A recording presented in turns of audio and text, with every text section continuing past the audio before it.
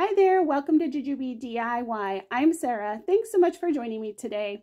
Today is the first Friday challenge and the theme is Craft Your Stash. So if you want to see what I made, stay tuned.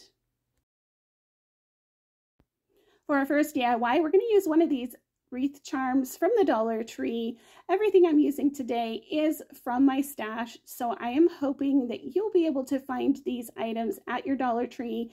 And if you can't find them now, keep your eyes peeled. Some of these nautical items I know will come back to the Dollar Tree and you'll be able to do these projects if you don't already have these items in your stash.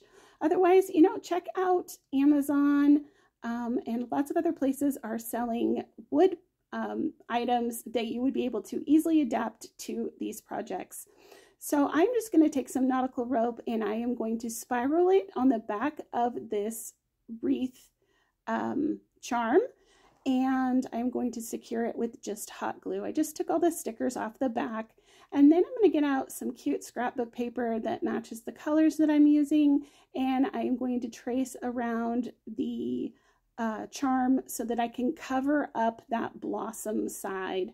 Now you don't have to do this if you don't want to. You can paint it, you can cover it with nautical rope, but this is just how I decided I wanted to finish off the back of this. And I'm just going to secure it with a glue stick.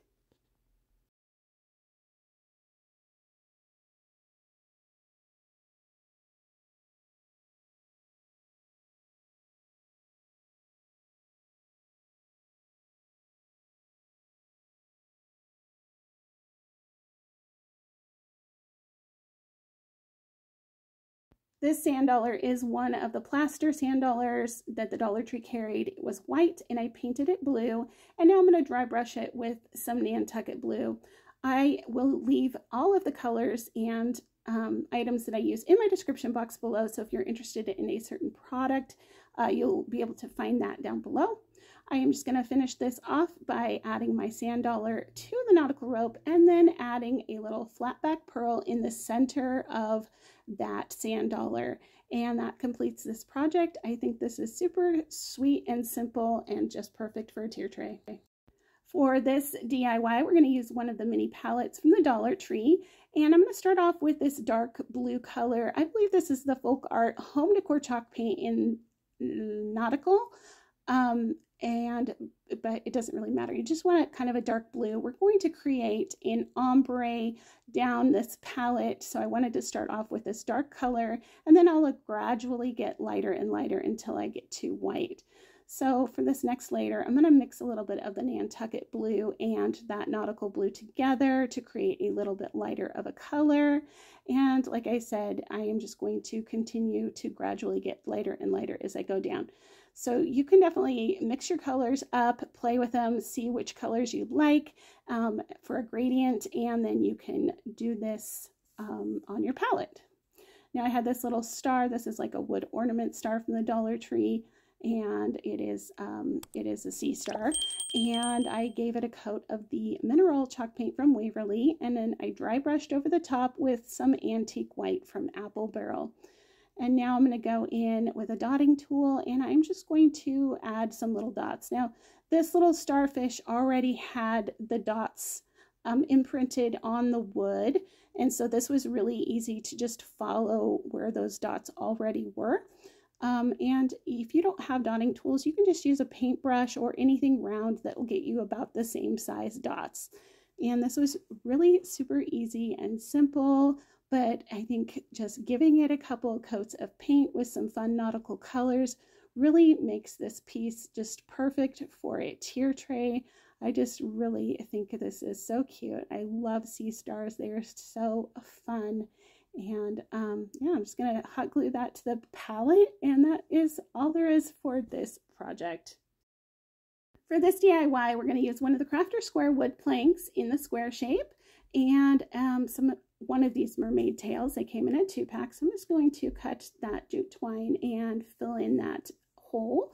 Next, I'm going to paint it with the blue, nautical blue color from Folk Art, and then I'm going to put this color shift paint over the top in the scale areas. Now, this color shift changes color depending on whatever you use underneath, so definitely check out a few different colors to see what combination you like.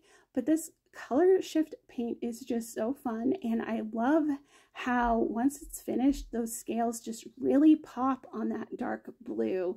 It's such a fun paint, so definitely check that paint out if you haven't yet. It's really fun. Next, I went to my Cricut and I cut out this Be a Mermaid in a Sea of Fish with the Cricut stencil vinyl.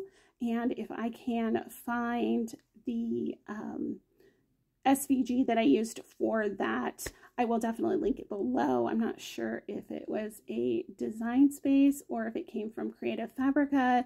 I don't pay for Design Space anymore. I'm completely Creative Fabrica only, so I will see if I can link it if it is Design Space. I'm not sure if I can, but I probably should be able to. Anyhow, I just used some of that color shift over the top of the word mermaid so that the mermaid was in that kind of purpley pearlescent color. And then I'll just go in and remove all of those inside bits. Now, if you need to use a small paintbrush to fix up any areas, definitely you can do that and clean up anything that might have bled. But I think for the most part, my stencil turned out pretty good here. And then I am just going to place my little mermaid tail there on the side, and then put a Jenga block or a tumbling tower piece on the back and make it self-standing. And here's how this turned out. For this DIY, I used one of these little wood planks from Michael's. They look like pieces of driftwood. I thought it was perfect, so I did the mineral over the top with the dry brush of the antique white, and then of course cut out my stencil with my Cricut. And then I'm just going to put in the agave color for the words. Next, I'm going to use these seashells. These are the little wood seashells that came from the Dollar Tree. I got onto Pinterest and I looked up how these seashells kind of, looked up seashells like this so that I could paint them in. But basically kind of what I found was that the opening to the shell is just kind of a teardrop shape. And then I used this really kind of peachy pink color, it's an apple barrel color, to fill in the inside. Now I do go in and do a little bit of shading, which I'll show you here in a minute. And if you want to do that, just all you have to do is add a tiny bit of blue to your orange color there, and that'll make a nice shade color for your seashell there. But you definitely don't have to do any shading if you don't want to. And then I went around the very outside edge of that pink area with a little bit darker of an orange color, just using a little bit more blue there. And now I am painting this one with the, I think it's sage green from Folk Art, and then the other one I paint in agave. And then I do paint a third one that is just like would look like the back of the seashell, so no opening to it. And so I painted it solidly with the sage green color. And I don't really show you that, but you'll see that here in a minute. So I wanted to add some spirals to my seashells, as these seashells really do have kind of a spiral effect. They are such beautiful seashells, really. And I am choosing to go in with some gold here. This is my Posca paint pen in a 07 bullet tip, and it is gold, and it is a really beautiful gold. It's not too yellow, and it is almost kind of like an antique gold color. It's really pretty. So I'm just going to add my spirals. If you don't want to freehand this, definitely go in with a light pencil first. Mark out where you want your swirls to be, and then you can go in with your paint pen and you don't make any of those mistakes. But I just kind of went in freehand and just added those little lines where I wanted them. So on this one, I'm going to add some polka dots in every other space there, or in every space there. And then I missed footage, so what I did was I just added those seashells on each side of in need of vitamin C for this little sign that is just perfect for a tier tray. And I am indeed need vitamin C. As I mentioned before, today is the First Friday Open Challenge. Today's theme is Craft Your Stash. Our guest host this month is Christine from DIY Craftaholic. She does awesome budget-friendly DIYs and thrift flips, and just all of her DIYs are so fun and cute. And then, of course, Lisa from Our Gray House is my co-host that I do this with every single month. So as always, today has a playlist. I will link that down below. Definitely go check out Christine's channel and Lisa's channel, and I hope you enjoy all the inspiration for busting out your stash stuff.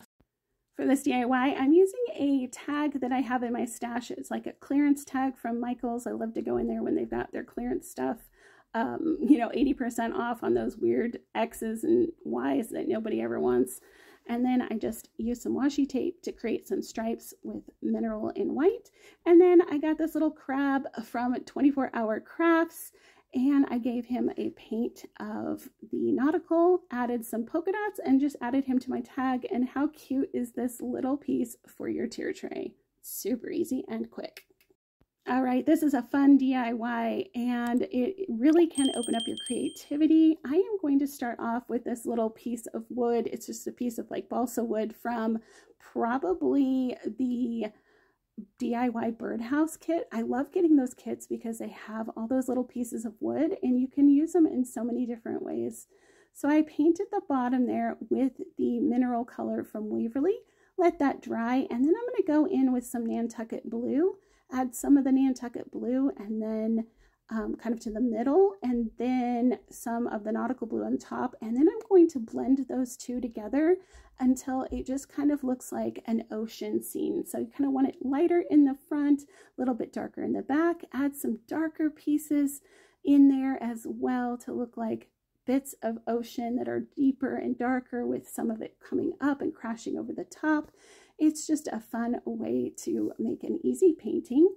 And then I'm going to go in with white, and I'm just going to stipple this white onto the line there between the blue and the brown. And then I'll add a little tiny bit of like, white dry brushed here and there for like an ocean scene. This is super fun, guys. I think that all of you should try this little DIY. It is such a cute little piece, and I just had so much fun painting it. So next I created a frame for my piece of wood using regular craft sticks. I just cut them down to the size I needed and glued them around the edge, painted it with agave, and there you go. Easy peasy.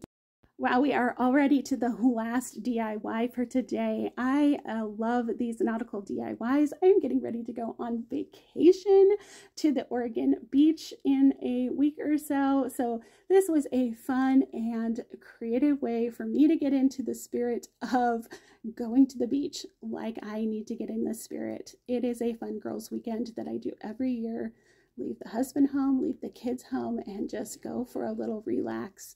So I painted this anchor white. It was originally navy blue, and now I'm going to add some of the white nautical, or not nautical rope, but the jute twine from Walmart. I like this kind of off-white color. I always have it on hand because it comes in so handy with some of these projects. So I'm going to add some of this rope around, and then add some beads, knot up the rope a little bit, add another bead. You can kind of hot glue these down as you go so they stay where you want them, but just get creative and wrap that rope and those beads wherever you want. I painted some of them in the dark blue color, which is that nautical color, and then some of them in the Nantucket blue. From Folk Art Home Decor chalk paint. Those were just such fun oceany kind of colors to me, and I just loved this color scheme.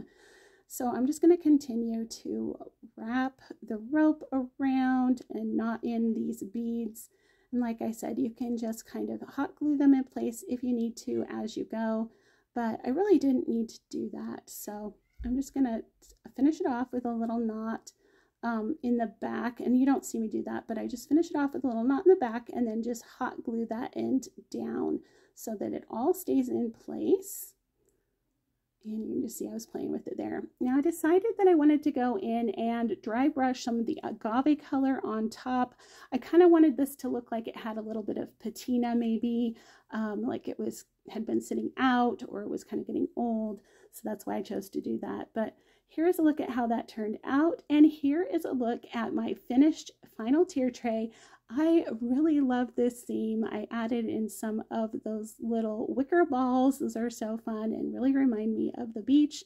Added in some seagrass from the Dollar Tree and a couple of other little items along with all the projects we made today. So I hope that you enjoyed this video. I hope that you might try some of these nautical themed DIYs for your own tier tray. Definitely let me know if you do. And as always, let me know in the comments down below which project was your favorite. I am so happy that you were here today. Thank you so much for joining me. I hope you have a happy, healthy, and blessed day and a super happy Easter. And I will see you guys next time. Bye.